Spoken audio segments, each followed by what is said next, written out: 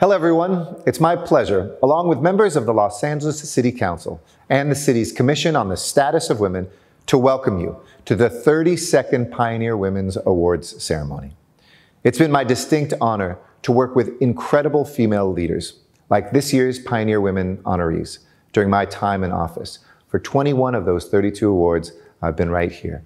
But as mayor, early in my first term, we issued the city's first executive directive on gender equity, requiring every city department to collect data, create a plan, assign a point person to help implement it, and then report back on their progress every year. And I'm so proud that under my administration, the city finally achieved equal representation in leadership roles, reaching gender parity on its 41 boards and commissions for the first time in LA's history. Over 45% of the general managers I appointed, over half of my deputy mayors, have been women. These are important thresholds. And together, these women lead city departments. They design and approve policies that affect many aspects of the lives of Angelenos. So it does make a difference that this work is done by people who understand deeply the dreams and the needs of women and girls. This work has made us stronger, it's made us smarter. And for the past 32 years, the Commission on the Status of Women, along with the Mayor of LA and Los Angeles City Council members, have celebrated and uplifted courageous female leaders through the Pioneer Women Awards. These 20 women selected from all areas of the city are champions, bettering the lives of women and girls in our great city of angels. And this year's theme for the Pioneer Women's Awards is Disruptors, Women in Action. And the two women that I'm putting forward are exactly that. I'm honored to introduce Kelly Bernard to all of you, a tireless city leader and one of the pioneer women from my office. Kelly has a long history of public service. She was my Director of Economic Development and Planning when I was first elected to office and served in the City Council. When I was Council President, Kelly ensured multiple key economic development projects made it across the finish line, including the Emerson College Satellite Campus in Los Angeles. With multiple successes under her belt, she went on to lead the Department of Water and Power's economic development projects and also its clean technology initiative. These made a huge difference in our city. So when I became mayor, I was lucky to invite her back to serve as deputy mayor for the Office of Economic Development, where she championed business growth, economic development, raising the minimum wage in our city, reducing our city's tax, making sure that we are able to build more housing. And just by raising the minimum wage to $15 an hour, she helped us lift more than 600,000 Angelenos out of poverty and increased pay to 49% of the female workers in our city. She now works as the managing partner in Los Angeles at Lighthouse Public Affairs, working on statewide issues and bringing more than 20 years of invaluable experience to our city. So it's with deep pleasure and honor that I nominate Kelly Bernard as one of the Pioneer Women of 2022. Next, this Pioneer Woman is a champion, a superhero, Jessica Calosa. She joined my office from the Obama administration, having led the Department of Education's policies on gender equity and working on numerous other priorities in the administration. She served as my Director of Scheduling, one of the most critical parts of any office, until she made history and I appointed her as the first Filipino American on the Board of Public Works, overseeing more than 5,500 hardworking city employees, providing those core city services that you depend on. And even in those two demanding roles, she was constantly building bridges between my office and the immigrant communities of LA. Recognizing the need for the city to be more proactive in providing language access, Jessica created a language access working group that began the work that culminated in Executive Order 32, where we strengthened language access across all departments throughout the city. Given her track record of uplifting Angelenos, I am proud of her new role representing LA and now all of California as the Deputy Chief of Staff for Attorney General Rob Bonta, where she is ensuring that the needs of Southern California are well represented in his office. So it's with deep pleasure and honor that I nominate Jessica Calosa as one of the Pioneer Women of 2022. Congratulations, Kelly, Jessica, and to all of the Pioneer Women on your well-deserved honor. For more than 2 decades, I have loved seeing the very best of Los Angeles at these awards, and I can't wait, even when I'm no longer working at City Hall, to see future chapters written together as well. Hello, everyone. I'm Councilmember John Lee of the 12th District here in the city of Los Angeles. And every year I get the honor of nominating someone who has made an impact on our community in a positive way.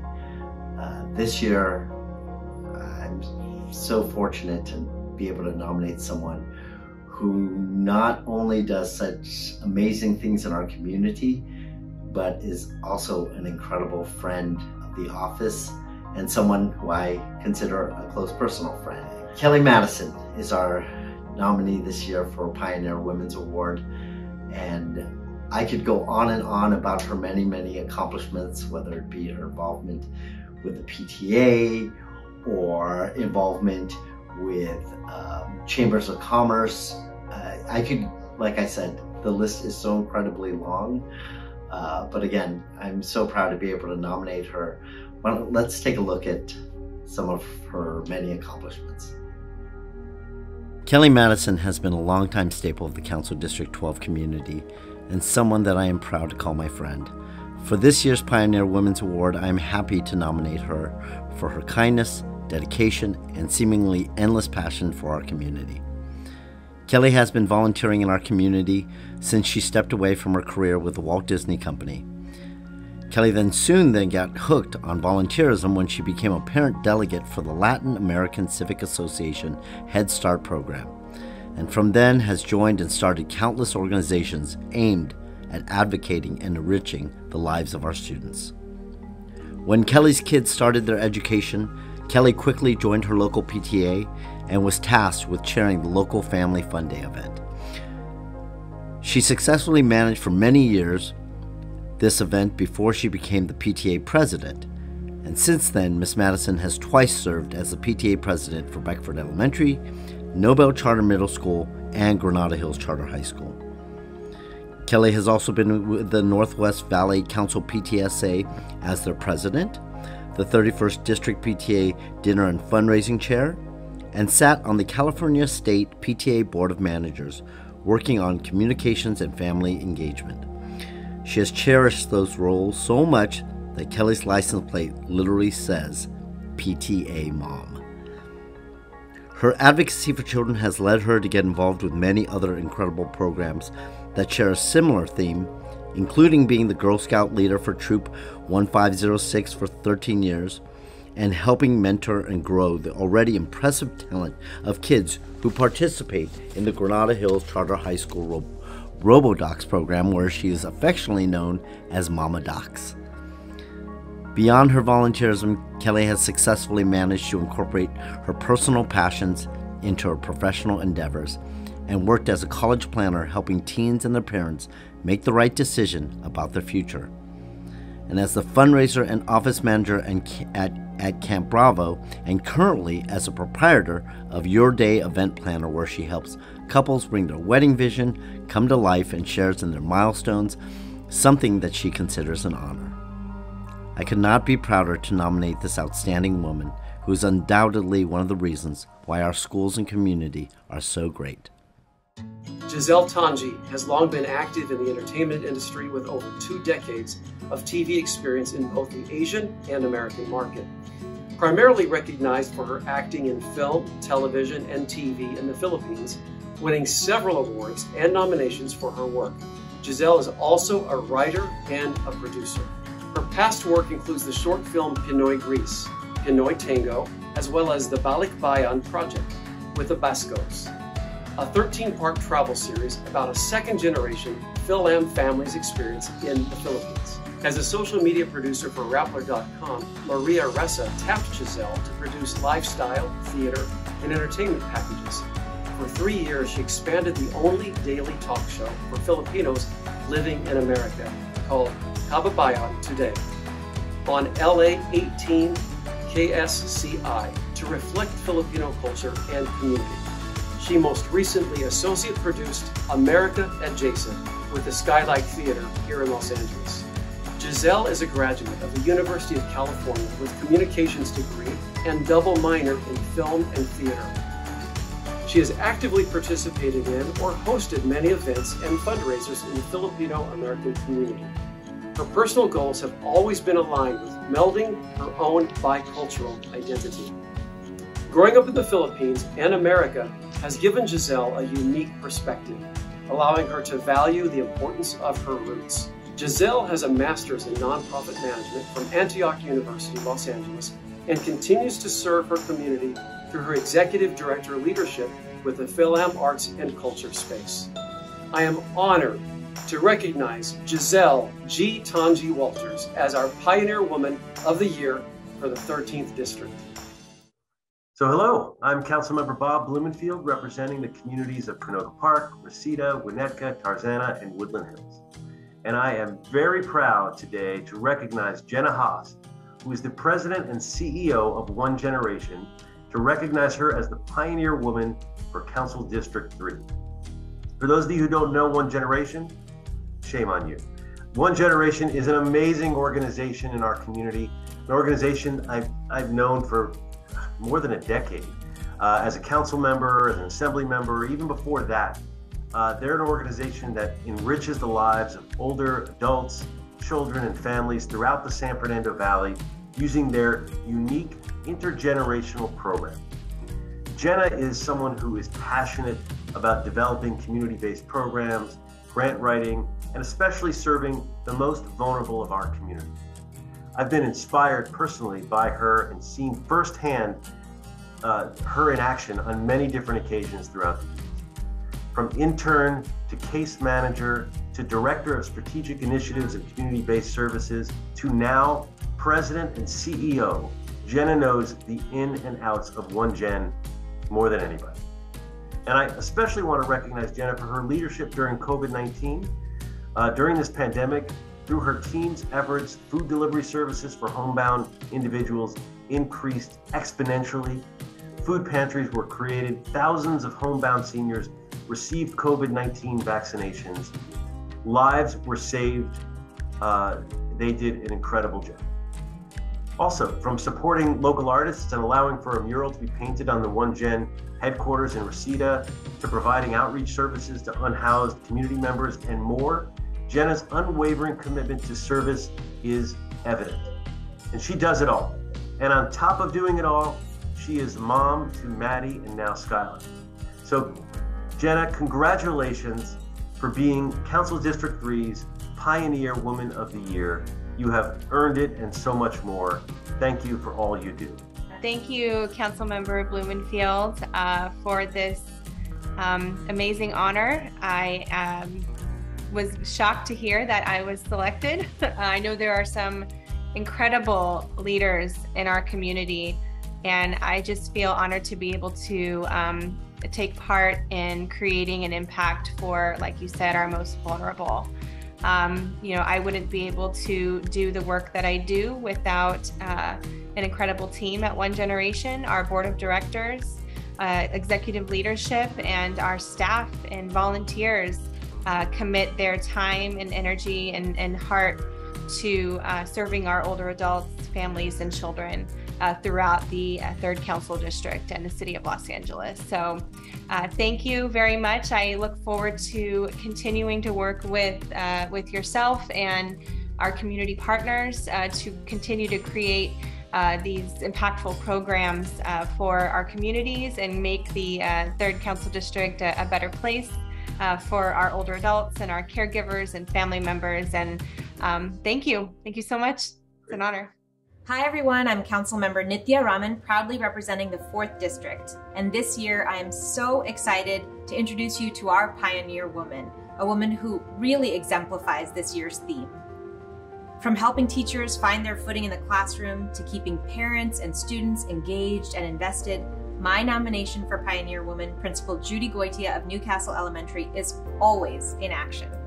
At the beginning of this year, I welcomed part of the wonderful neighborhood of Reseda into my district, and Principal Goitia immediately and enthusiastically offered her knowledge, her connections, and her partnership in bridging the gap between our office and her community and bringing us directly to our new constituents.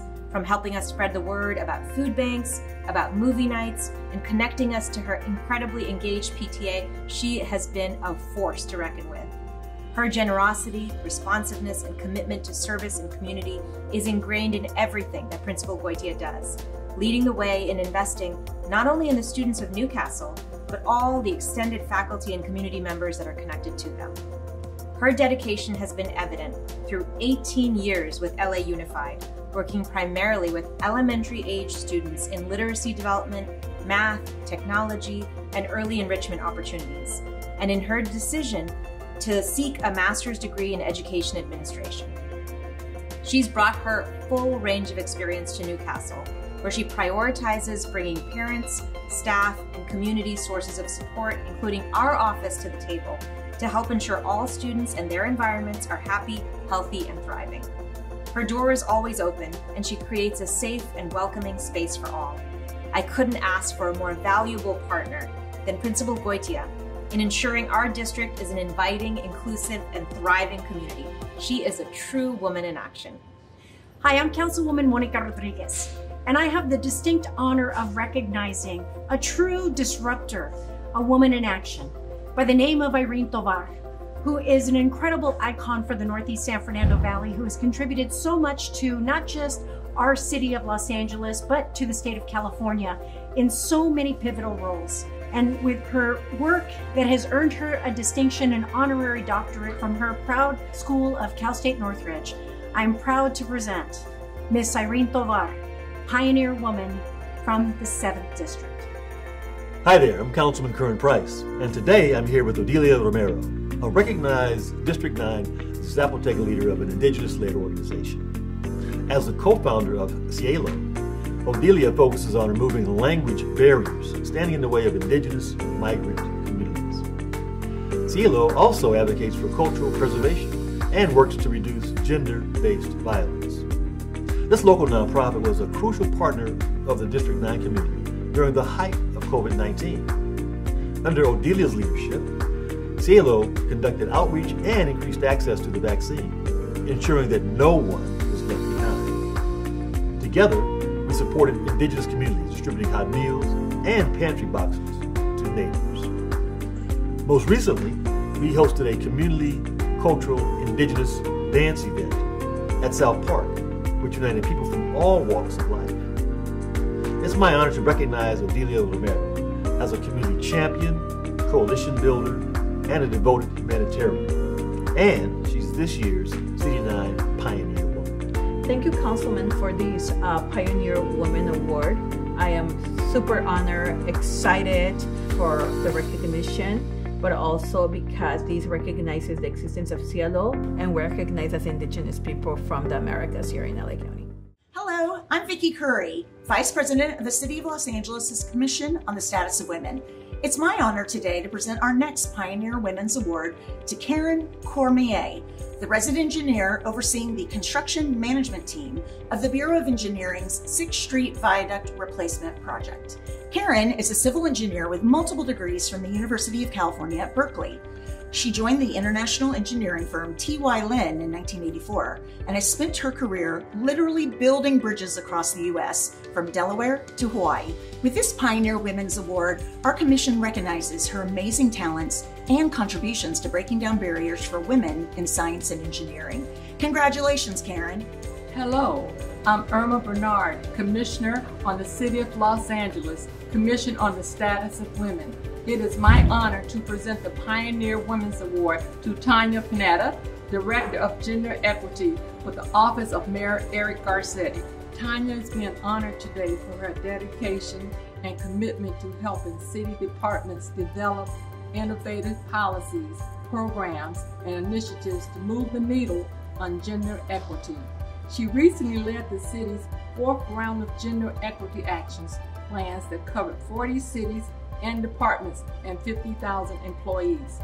Additionally, Tanya supported Los Angeles' involvement as a founding city of the City Hub and Network for Gender Equity's Change, an international network of cities committed to advancing gender equities.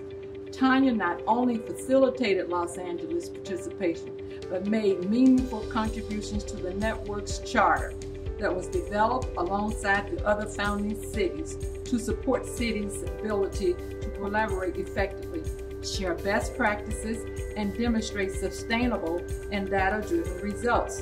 Through her work, she epitomizes the spirit of the pioneer women and I am proud to present this award to her. Hello, I'm Nancy Rubin, Commissioner in the City of Los Angeles Commission on the Status of Women. Each year, the Pioneer Women Awards gives us an opportunity to honor the women trailblazers who champion equity, gender equity in our city.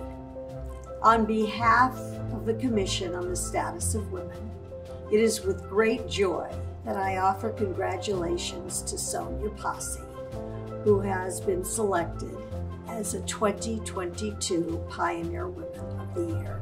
The Commission adopted the theme Disruptors, Women in Action, as this year's Pioneer Women's Award theme, a most fitting award for an amazing community woman that has raised the bar for her outstanding work. Sonia Posse is the founder and CEO of Free From, a Los Angeles-based organization with a unique mission, which includes creating pathways to financial security and long-term safety for survivors of gender-based violence.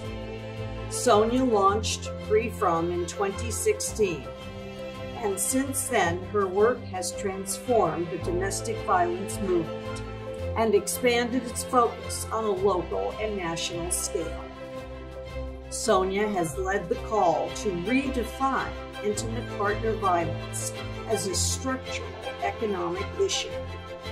Her visionary work has charted a path towards systemic solutions that disrupt intimate partner violence, and she has had a profound and positive effect on survivors living and residing throughout the city of Los Angeles and beyond. Sonia's work is grounded in the wisdom and philosophy that women survivors know what they need and how they need it. She has reached more than 25,000 people through programs offered and has provided direct services through Free From. And because of her hard work, she has successfully built a community representing 9,000 survivors. Sonia, thank you for your contributions to our city, and specifically for your work in changing the landscape for survivors on a local and national scale.